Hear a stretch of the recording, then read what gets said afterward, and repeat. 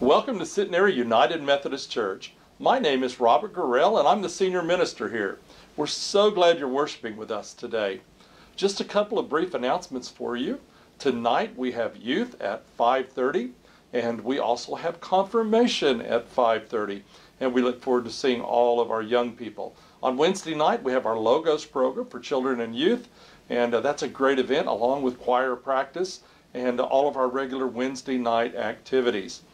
Take time to look forward to Holy Week and plan to be a part of our Maundy Thursday and Good Friday services, and of course Easter. We hope you'll invite a friend. We hope those of you who watch online will invite friends to watch with you as well. Again, thank you so much for worshiping with us today at Centenary.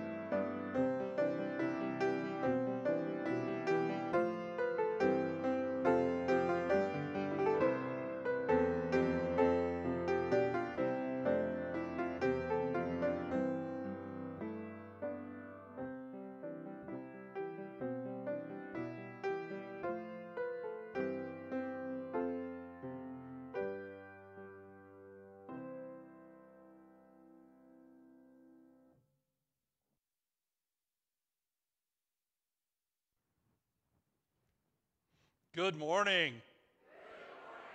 Welcome, Centenary family, those of you here in the sanctuary, those of you watching online, and of course we have our brothers and sisters across the hall at the contemporary service worshiping with us as well today. It's a blessing to welcome all of you. I love a story I was reminded of recently about a pastor who just finished a funeral service. The casket had been opened and he'd preached about what a great guy the person was who had died. After the service, he saw three of his little lost wandering lambs, and he said, I'd like to talk to you three guys for a minute. And he set them down on the front row right next to the casket, and he said, you know, a few minutes ago you were sitting in this funeral, and the casket was open, and I was talking about your friend Joe, and I want to ask the three of you, you guys haven't been in church lately, I've been really worried about you, I just want to put this on you now. What do you want people to say on the day you die? When you're in that casket and they're looking at you, what do you want people to say? And the first guy felt real guilty, and he said, well, I hope they'll say he was a recovered Christian. You know, he got messed up, but he turned his life around. And the second guy had time to think about it. He said, well, I hope they'd say he was a great husband and a great friend. And the third guy looked the pastor straight in the eye and said, I hope they'll say, look, he's moving. Well, this is the season of both accountability and resurrection. So those are kind of the two themes that we work with all of this season right up and through Easter. And we're so glad that you're here to be a part of it as we do that. And I want to do something a little bit different today. I want to talk about the end of the service. We talk about lots of times various things that happen in the service. I want to mention the end of the service. Every Sunday in all of our services, there's a call to discipleship that comes after the sermon. And that's a time in which you are invited to respond. And there are different ways you can do that. If you're not a member of this congregation and you'd like to join the church, you come up during that last hymn and you can join the church. And if you're already a baptized member of another church, you've been a Christian, sometime in your life, you don't have to be rebaptized in the Methodist Church. You simply come by transfer, and we recognize your faith walk from whatever denomination you came from before. If you've never been baptized, then we can do that as well. And in the Methodist Church, We believe that baptism is in the heart. It's your relationship with Jesus Christ, and we symbolize that with water. We can use a little bit of water or a lot of water. Sometimes people will ask my staff members, does Robert sprinkle, pour, or immerse? And they say yes. Usually all at once, because I have these big hands. But it's a very simple service. You come forward. We use a water to symbolize what's happened in your heart. Of course, you can always come with a prayer need. If something's going on in your life and you feel like you need extra prayer, the prayers of the church, just come up during that last hymn. You can share that with any of the pastors, and we'll invite the congregation to pray for that need in your life. And in this season of Lent, like those guys the pastor sat down at the end of the funeral, this is a time to take stock of where you are as a Christian. And it may be that what you need to do in this season is recommit your life to Jesus Christ. Maybe there's things you need to change, and you want to strengthen that relationship with Christ. And you come forward, and we simply renew your vows, and you make a recommitment to Jesus Christ. All those things are available to you at the end of the service during the call to discipleship. Thank you for worshiping with us today. Let's unite our hearts and praise Jesus. Let's stand for the choral call to worship.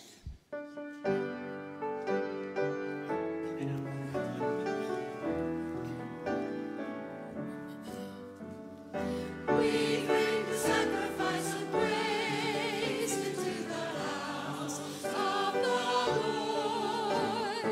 We bring the sacrifice of praise into the house of the Lord. And we offer up to you the sacrifices of thanksgiving. And we offer up to you the sacrifices of joy.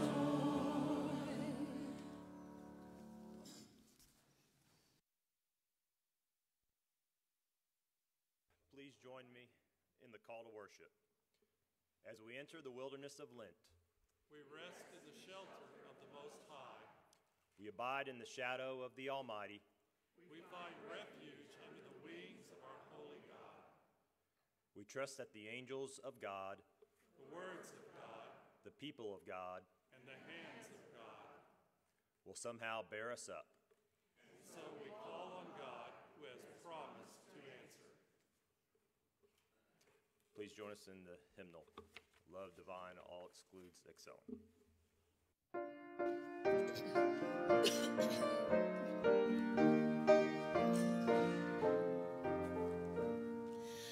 Love divine, all laws excelling, joy of heaven to earth come down. Fix in us thy humble dwelling, all thy faithful mercies crown. Jesus, thou art all compassion, pure, unbounded.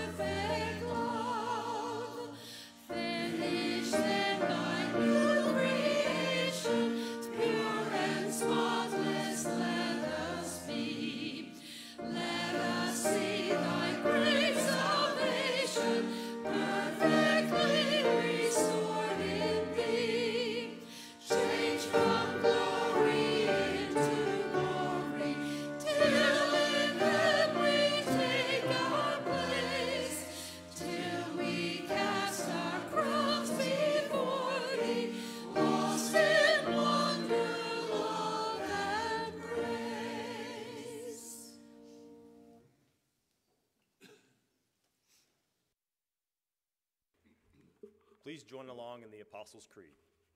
I believe in God, the Father Almighty, maker of heaven and earth, and in Jesus Christ, his only Son, our Lord, who was conceived by the Holy Spirit, born of the Virgin Mary, suffered under Pontius Pilate, was crucified, dead, and buried. The third day he rose from the dead. He ascended into heaven and sitteth at the right hand of God the Father Almighty. From thence he shall come to judge the quick and the dead. I believe in the Holy Spirit, the Holy Catholic Church, the communion of saints, and the forgiveness of sins, the resurrection of the body, and the life everlasting. Amen.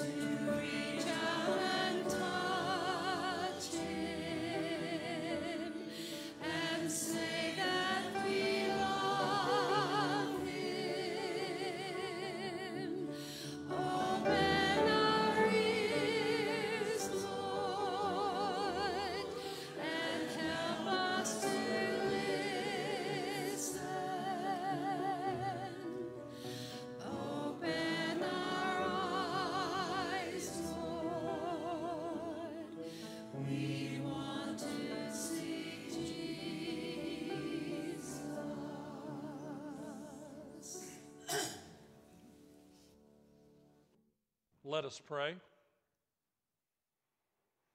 Almighty God, you're overwhelming in your power and your strength and your might.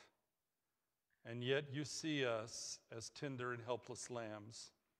You seek us wherever we go, and when we are lost, you never give up until we are found.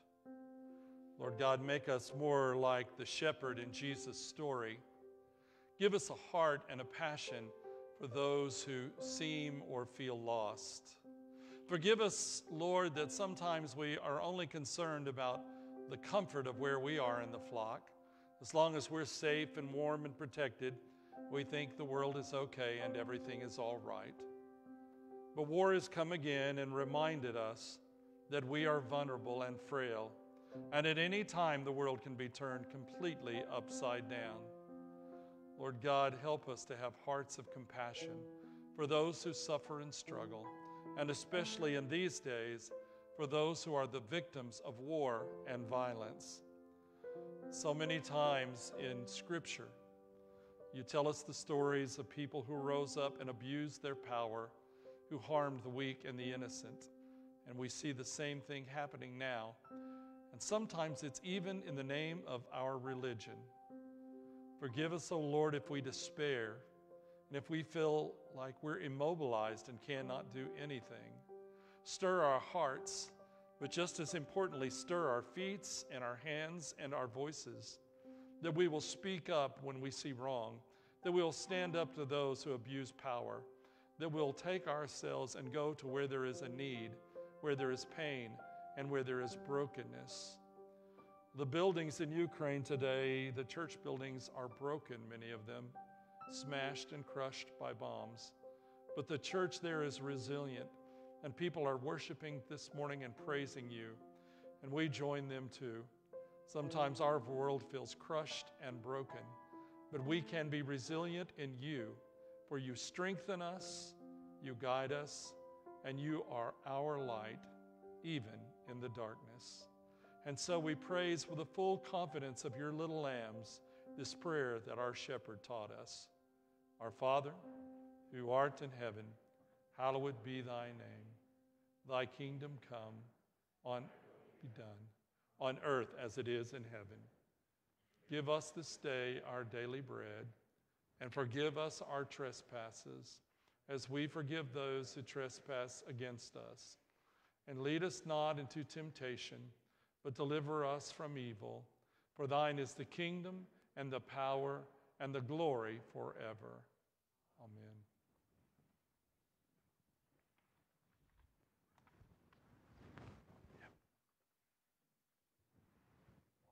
It's a beautiful Sunday morning. Please get up and greet your neighbor. Pass the peace.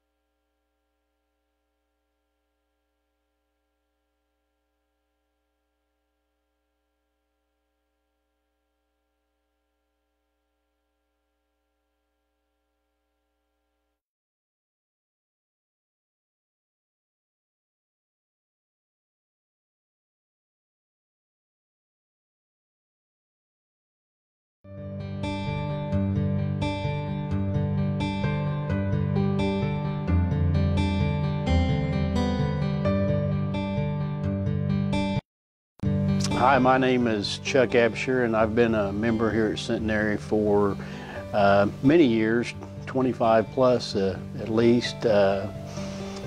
And I'd like to share with you a little bit today. When I was young, I did go to church a little bit, kind of strayed like many people when I was a young adult. Came back to the church when I was kind of in some financial problems and business problems, and seeking it probably for the wrong reasons. Baptized and strayed again. Through my wife praying for me in some rocky areas in my life, one day I decided on a Sunday morning, they were getting ready, her and the kids, and she said, "What are you doing?" And I said, "Well, I'm going to go to church with you today." And it kind of shocked her. Came to church that morning and wondered about people looking at me. Why was I here? We had a pretty large attendance at that time. Lynn Brock came up to me in the sanctuary, shook my hand, said, "Chuck, I'm so glad you're here," and put his hand on my shoulder, and I melted. It was like Jesus Christ saying to me, "Your sins are forgiven. Come walk with me." And I did, and that's where my faith journey started. I started getting involved in Sunday school, Logos, a few other things. The cross is behind me. That was a Logos project that I headed with some kids, and we made those. And hopefully when they come in this church, maybe after they've wandered, that'll mean something to them. It means something to me every time I see them. Got involved. I was challenged by my pastors and my mentors, the new mentors that I had in Christian area of life. I was challenged to do things that I didn't think I was equipped for, and did them and succeeded and went on to some other things. In my Christian life, it's not all rosy. I stumble at times. I stumble many times. I'm trying to achieve. I'm trying to get better. I know that what I do in my Christian walk, I know that it doesn't matter that I am forgiven, but I'm constantly trying to help others and to be a witness with the Word. I'm now in a small group, a fantastic small group. We can get in there and we let go. We talk about our lives, we talk about our stumbles, we talk about our victories, and we talk about our failures. It is something that I look forward to every week. One of the things that we talk about in our small group is how to be a witness to others. We all feel like we fall short in that area, and we are always striving to do better in that area. I still remember that day when Lynn Brock came up to me and said, "Chuck, you're welcome here," and that's what I strive for, is to welcome others.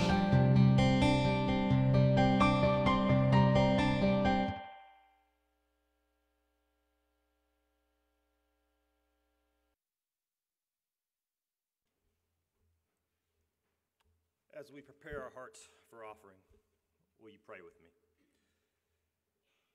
Dear God, thank you so much for this beautiful day. We ask that you please continue to lift up and be with all those who are in need of healing.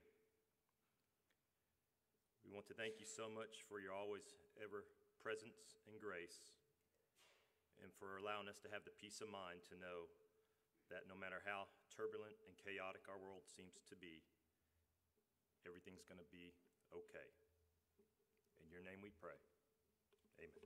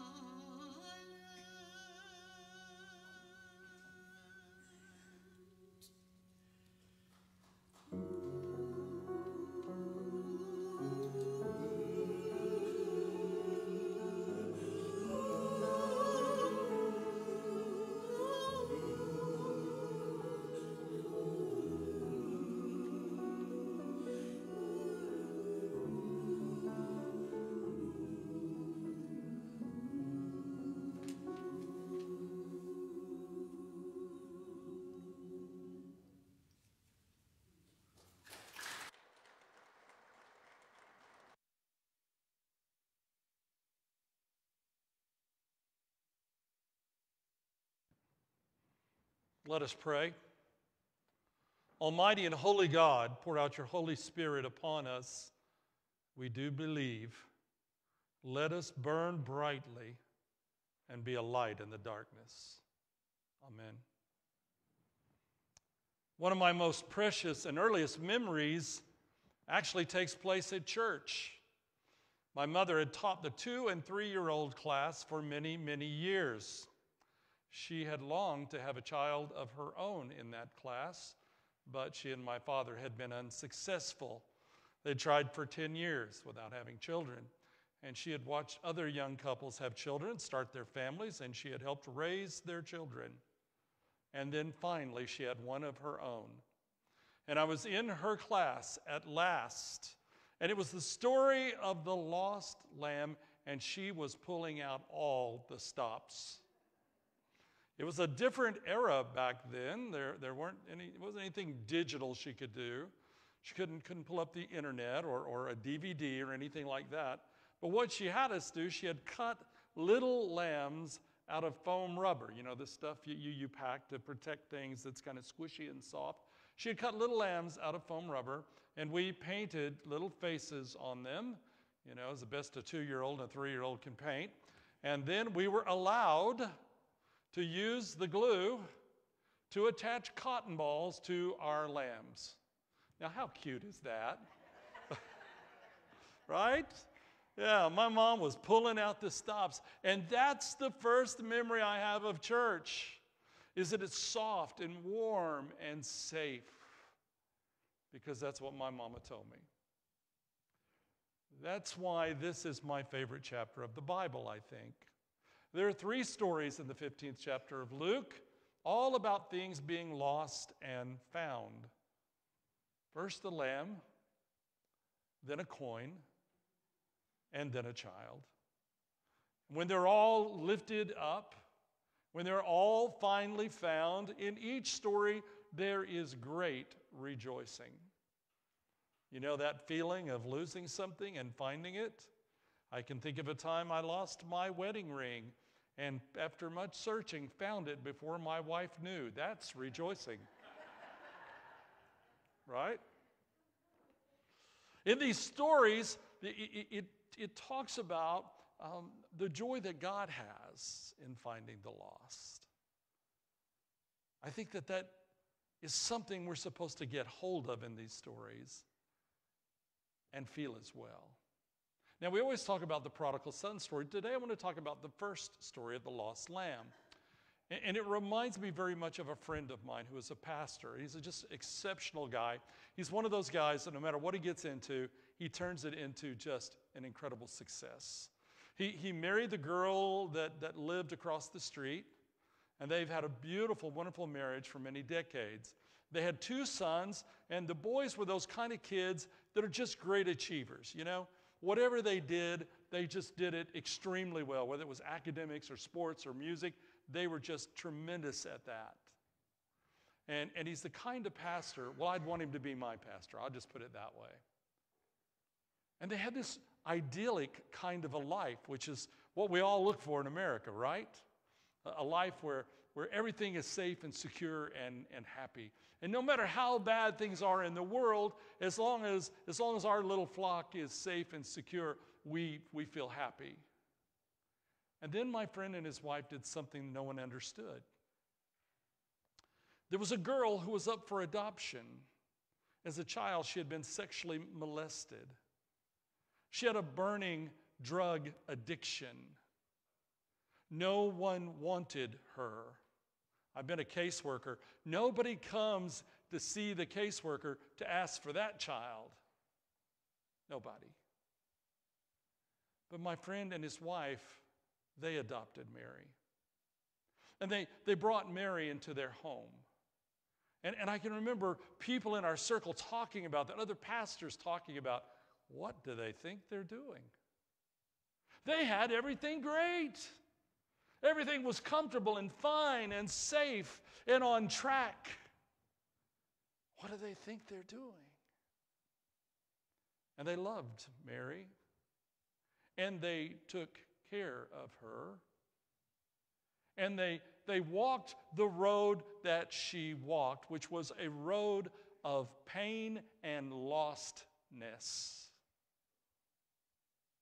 And at 14 years old, she died of a drug overdose. And again, I remember those same circles talking and saying, what did they think was going to happen? Surely they knew this is how it would end.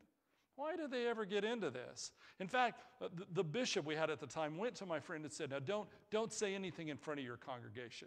Church members don't want to see the pastor struggling emotionally, so don't say anything. So the next Sunday he went up and told everybody everything, but good man. And I always admire what he did at the funeral.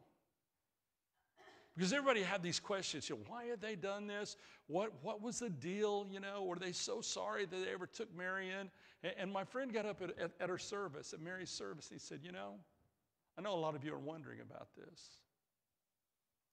We didn't ever think we could fix Mary or make Mary perfect. That wasn't our job.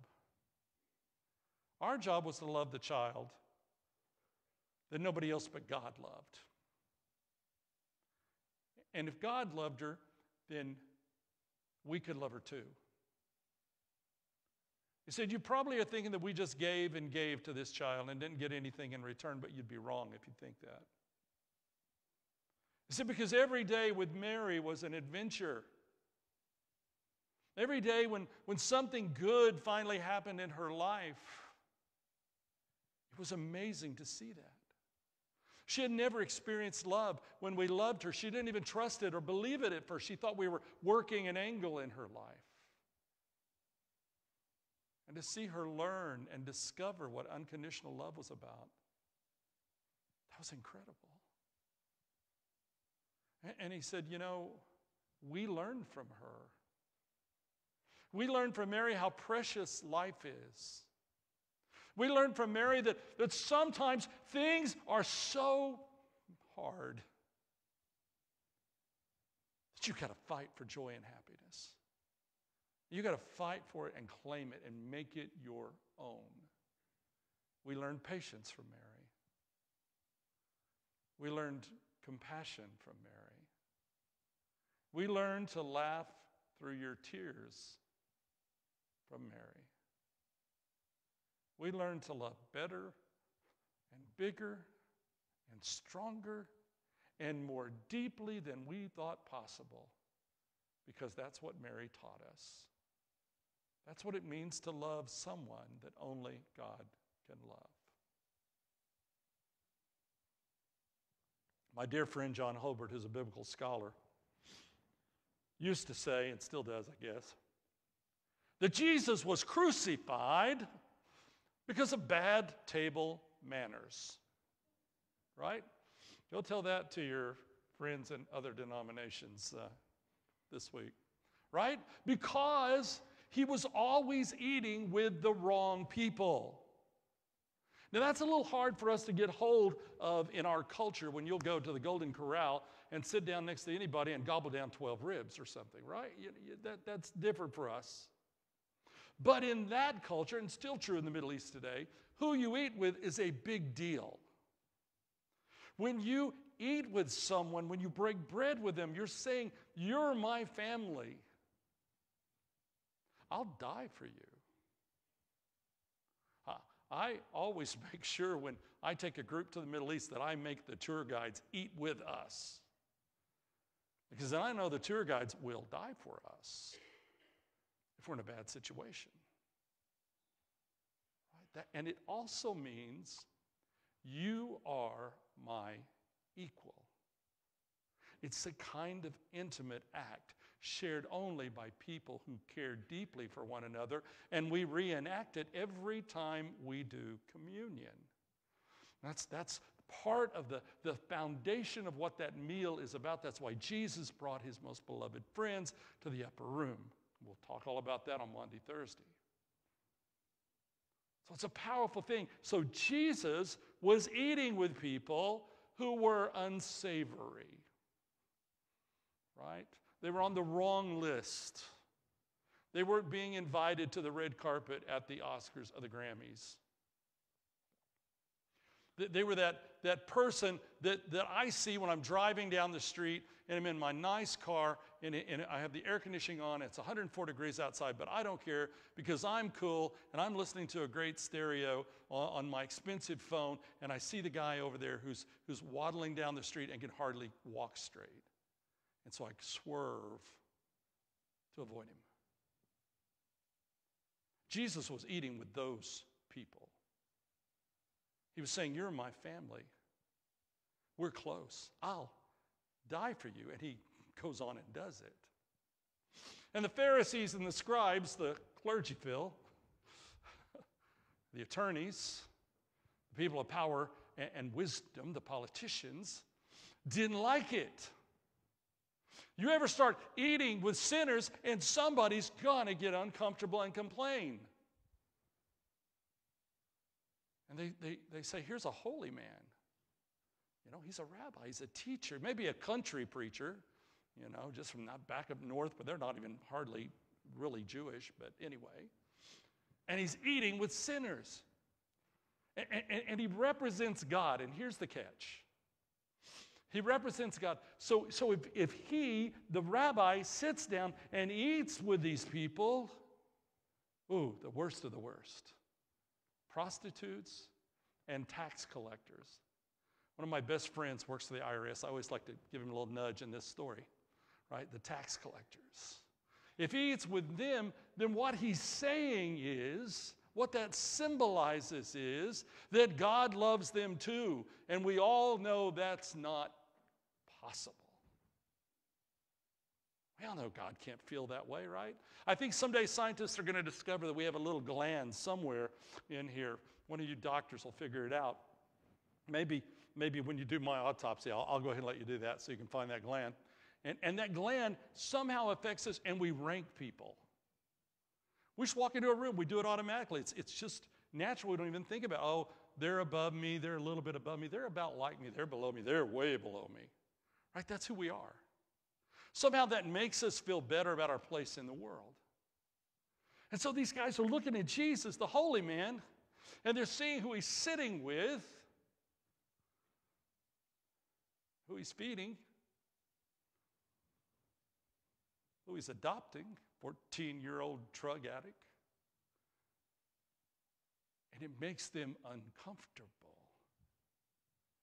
Because if God and God's representatives do that, maybe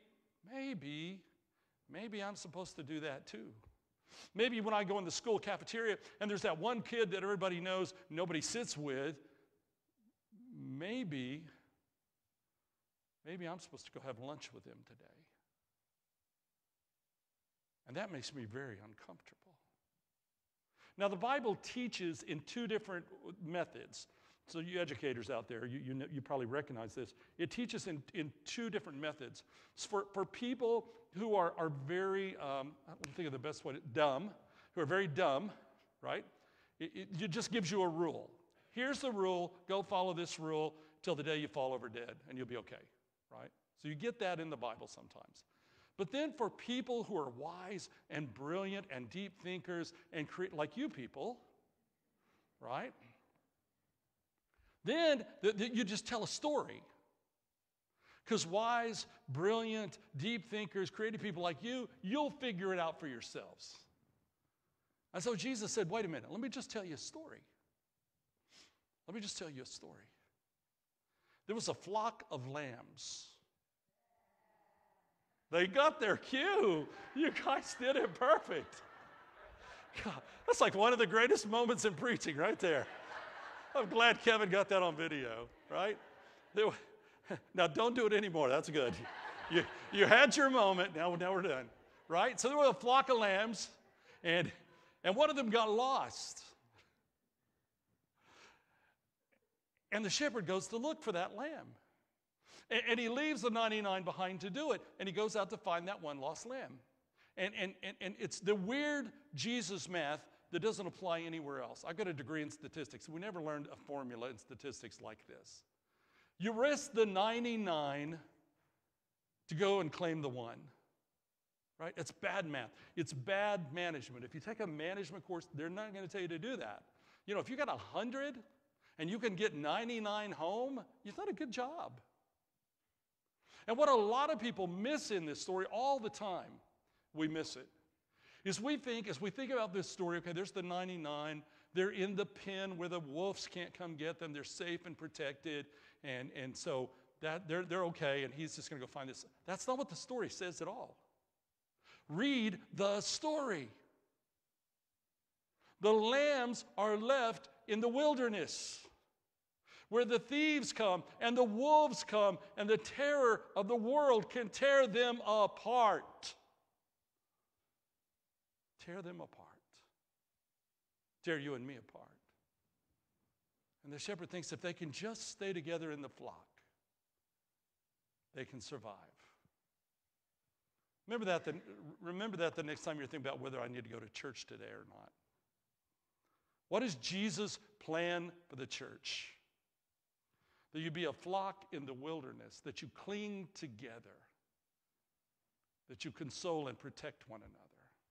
That's what it is, nothing less. So he leaves the 99 in the wilderness, hoping that somehow they'll band together and survive, and he goes out to seek the lost lamb. He goes out to find it. And finally he finds it, and he brings it not to the safety of the pen, not Jesus. He just throws it in with the other sheep that are out there in the wilderness. Now, when we go to Israel, and some of you in here have been there, we like to go down to a shepherd's field. So you can, and a nice shepherd will come up, a nice Palestinian shepherd will come up and bring a lamb for $5. You can get your picture made with a lamb in the shepherd's field where the angels once sang, right? But if you pay attention to where you are, you're in the place between the cannons and the mortars and against the fence that separates the Palestinian area from the Jewish areas. That's where they take care of the sheep. The sheep are always in the wilderness. They're always just a shepherd away from annihilation. And that's just the reality of the world in which we live. Now, if you follow the story carefully and you take a little time to learn Koinonia Greek, which is the ancient Greek of the New Testament that Luke wrote in, I hope you'll do that this afternoon, then you start to find out what Luke is really saying here. First, he's saying that every sheep matters. Secondly, he's saying that, and this is the hard part for me, that we're all lambs in the wilderness. See, when I first read this story for most of my life, I read this as I'm in the flock, I'm safe, I'm secure, and God help those lambs that wander astray. And I should have known better because there's a picture. If you go into Cracker Barrel today for lunch, I recommend the fried chicken. If you go in there today, there's a picture up on the wall of a lost lamb. And when I was a little kid, I started having nightmares and couldn't sleep at night. I was afraid something was out there trying to get me. And so my granddad got a picture just like that one hanging in Cracker Barrel, and he brought it and he hung it by where I slept. And it's a picture of a lamb lost in a blizzard. I don't think they have blizzards in Israel. It snows about once every 20 years, not blizzards, but this is a blizzard. And there's one little baby lamb lost in the blizzard. And there's a sheepdog who has risked his life to go out and find that lamb. His footsteps you can see in the deep snow, and he's come to that little lost lamb, and he's crying out for the shepherd to come. And my granddad told me, he said, that's the way we all are. We're all lost lambs. And Jesus is like that dog. He will go through whatever it takes to come and find us. And he'll never stop. And he draws the heart of God and God's love to us. So Junior, he would say, you don't ever have to be afraid. Even in the dark, Jesus is there, just like that sheepdog. So I should have known what Luke was saying, that we're all lost lambs. That We're all out there in the wilderness. We're all struggling. We're all that equality around the table, as Jesus reinforced time and again when he ate with sinners. We're all the same. In fact, Luke will remind us of that in just a moment. First, he talks about being lost. And in the Koinonia Greek that you're going to learn this afternoon before dinner, you will discover that word in Greek, the Greek of the New Testament, doesn't just mean it's misplaced. You can't find it. It means that something has been devastated. If you don't know what that means, turn on one of the news channels this afternoon and look at some of those cities in the Ukraine. They've been devastated, wiped off the face of the planet. The word that Luke uses to describe loss and being lost is a word for ultimate destruction. To be crushed and broken, and some of you already know what I'm talking about. Right? And so when the shepherd goes out, he doesn't go out, sometimes you hear this story, the lamb has value, and you're going to go out and find that lamb. That's not what it's about. The shepherd goes out to find the one who is broken, crushed, and devastated, and bring them home. Sometimes you hear the story talked about and they say, well, it's kind of a math thing. You probably really should have kept the 99, let the one go. But that's not the way shepherding worked in Palestine in Jesus' day. If you can imagine, we were all a little Palestinian village. And each one of us had a couple of lambs that kept our family in wool and alive. But most of us didn't know much about lambs. So we would select maybe Greg, who knows a lot about lambs, and we would give him all of our lambs to take care of. And Greg would know as the shepherd that if he lost one of those lambs, he might be losing Robert's lamb, right? Or Wesley Sue's lamb, or Mike's lamb. So those lambs belonged to somebody, and that's what we forget in the world we live in. When we look at other people and think of them as less than, that is somebody's lamb. Everybody is somebody's lamb. So when the shepherd brings the lamb back, there is great rejoicing. Because when it's your lamb that's lost and they finally are returned to you, there's a great celebration. I only have a small feeling of that. I lost my wedding ring once, and I was able to find it before my wife knew that I had lost it. That was a rejoicing moment. It's nothing compared to this.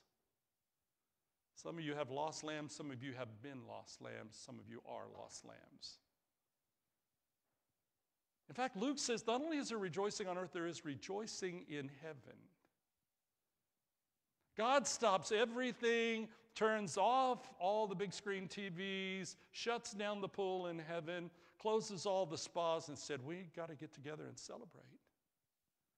Another lost lamb has been found. And then Luke says, lest we think that, God is soft on crime, would never get elected in Oklahoma, unless we think that, then Luke says, because when a sinner repents, there's celebration. And the word repent, menenoa, in Koinonia Greek, he uses 7 times just in this little passage, this little 15th chapter of Luke. It means something different. When we think of repent in the modern church, because of what we did to ourselves, I think, in the Middle Ages, we think of this sense of heaviness and burden and have to be contrite and really, really sad and sorry for what we've done. That's not what it meant in the beginnings of the church.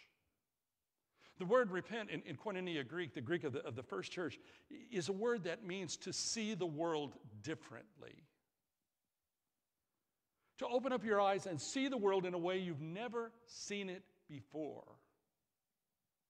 And when you do that, how can you do anything but celebrate? It's Mary, who had never known love, experiencing and learning what love is and what unconditional love is. That's repentance. in the biblical sense. It's to see the world differently, to know that God is love, and every lamb belongs to God. To be able to take this story and apply it in your own life is what I call the rule of one. It's always going after the one that's left behind, left out, unmentionable, seems unworthy, the one who's broken, the one who's hurting, the one who takes the most risk out of your life to reach out to. That's the rule of one, and it's the only way I know to live in this world of hardness and violence and brutality and sadness and stay sane. The rule of one. To always go beyond where you are right now and risk yourself and reach out and try to make a difference in at least one lost lamb's life. And thereby find your own self.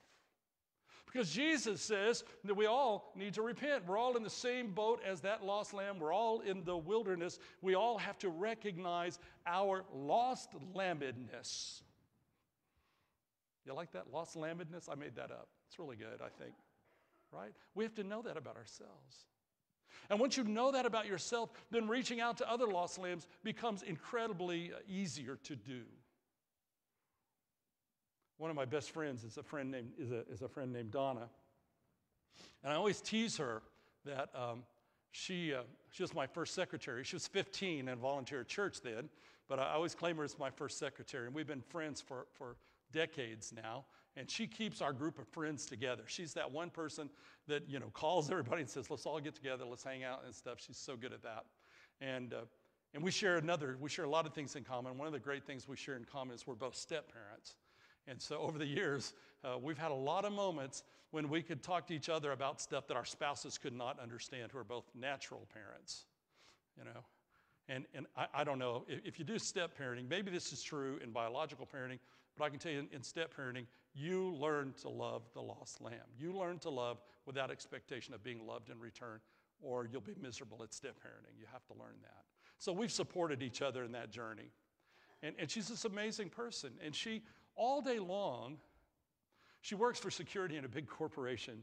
And all day long, her job is about catching bad guys and making sure they go to jail and things like that. Her phone rings, she's on call, she has to work weekends and nights and do it. She even has Lawton as part of her region where she works sometimes. And that's her job, that's her life, that's her world, right? Making sure justice is served, and I'm thankful that she does that job so that people I love and care about aren't threatened or maybe hurt by people who are not so nice in the world. But that's not all of Donna. You see, she does something else as well. And I want you to think about this. Somebody whose job is catching the bad guys, helping them go to jail. She is a volunteer in a Methodist ministry we have called Exodus House. It's part of our criminal justice and mercy ministries, or what some people call prison ministries. I don't like that term because prison ministry says you're going to be in prison the rest of your life. That's not what the ministry is about. It's about helping people get out of prison and lead a good life. And so she works at Exodus House as a volunteer. Exodus House is in Oklahoma City. We bought an apartment building. You guys help pay for it when you put your little money in the basket. We bought an apartment building. And when people are coming out of prison, they go there to live. And we love them, and we support them, and we teach them how to work and how to do job interviews. And we furnish the apartments so that when they finally graduate from the program, they can take everything in their apartment, go out and start the world, and have a new life, a really repentant life. And my friend Donna is one of those people that gives them that new life. These are people whose own families don't want to know about them anymore, whose mothers and fathers and brothers and sisters have rejected. And my friend, the other volunteers there, love them and care about them. Walk the walk they're walking and help them start life over. That's all Jesus was saying. That's all he meant when he told this story. Read it 100 times, it always comes out in the same place. Find that lost lamb. Know that you're a lost lamb, that you're no better or worse than they are. Walk with them, make the journey. That's the rule of one. And this is the word of God in the name of the Father and the Son and the Holy Spirit. Amen. What I didn't say is God gives us extraordinary power to change the world. He really does. And so today, when we invite you to come and respond to the love of Jesus Christ, the presence of Jesus in this service, I want you to know that whatever Jesus calls you to do, Jesus will give you the power to do it. He will bless you with extraordinary power. I'm not saying it'll be easy, but he'll give you that power and that strength to get it done. And he'll walk with you every step of the way, because every lamb matters to Jesus. You matter to Jesus. Jesus loves you. Jesus claims you. You are his. Will you come as we stand and sing?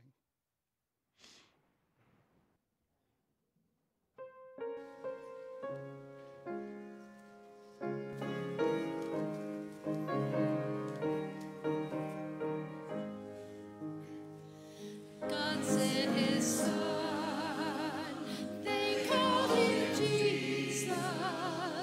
He came to love, heal and forgive. He lived and died to buy my pardon. An empty grave is there to prove my Savior lives. Because he lives, I can face tomorrow. Because he lives, all fear is gone. Because I know he holds the future, and life is worth the living just because he lives. How sweet to hope a newborn baby and feel the pride and joy he gives. But greater still, the calm assurance, this child can face uncertain days because he lives. Because he lives, I can face tomorrow. Because he lives, all fear is gone. Because I know he holds the future, and life is worth the living just because he lives. And then one day, across that river, I'll find life's fight no more with pain. And then as death gives way to victory, I'll see the lights of glory, and I know he reigns. Because he lives, I can face tomorrow. Because he lives, all fear is gone. Because I know he holds the future, and life is worth the living just because he lives. I'd like the congregation to be seated for just a moment. And Ben and Lindy and Addison are here this morning. They come to us by transfer. They also have a son in North Carolina. Because they are a military family, they get to come by a special kind of transfer where they'll be members of this church and their home church. And I think that's very special in the Methodist Church that we can do that. And Addison is a big part of our youth group, and she is currently going through confirmation. So you'll see her back up here in just a few weeks when she is confirmed. If you all would face me for just a moment. Will you do all in your power to serve Jesus Christ with your prayers, your presence, your gifts, your service, and your witness? And will you serve this church with your love and your service? We're so glad to have you. I'm going to invite these wonderful lay people to come stand behind you. Some of the youth families are here and some others. And just lay hands on them. We're going to pray for them as they make a deeper commitment in their faith life. Lord God, I give you thanks for this very beautiful family who have come here today, just saying that while they're here in this place, in this time in their life, that they're going to serve you here and they're going to be faithful and hardworking servants for you. And we are so blessed as a church to have them in this time. We're so grateful for this opportunity, Lord, to minister to them while they're here. And then we'll bless them and hopefully send them back to their home church when their military service is finished. We just pray, Lord, that you'll bless them and strengthen them, especially for Addison. Let this be a time when she experiences you in a profound way as she goes through confirmation. We thank you for this great church who receives them. In Christ's name, amen. And I think, Kevin, you have the response there for the congregation. Yeah, y'all stay there one more minute. But will you join me in the response? We give you thanks for all that God has already given you, and we welcome you in Christian love as members together with you in the body of Christ and in this congregation of the United Methodist Church. We renew our covenant faithfully to participate in the ministries of the church by our prayers, our gifts, and our service and our witness, that in everything God may be glorified through Jesus Christ. So it's a partnership, it's a covenant. You made your vows, we made our vows to love and care for you, and we're so delighted to have you. If you'll go with this beautiful lady and her husband right here, they will give you a present. So I think that's a pretty good reason to go with him. You all may stand for the sending forth. Thank you so very, very much for worshiping with us today. Youth and confirmation tonight at 5:30. Our Logos program on Wednesday night. And Wednesday at noon, don't forget, every Wednesday at noon during Lent, we have soup. We also have wonderful devotional time as we're getting to know each of the people who stand at the foot of the cross when Christ is crucified. It's a wonderful, wonderful thing on Wednesdays at noon, and you are very welcome to come and be a part of it. Will you join me now in the sending forth? Christ meets us in our wilderness. Christ feeds our spirits and satisfies our hearts. You who have received now are sent to give.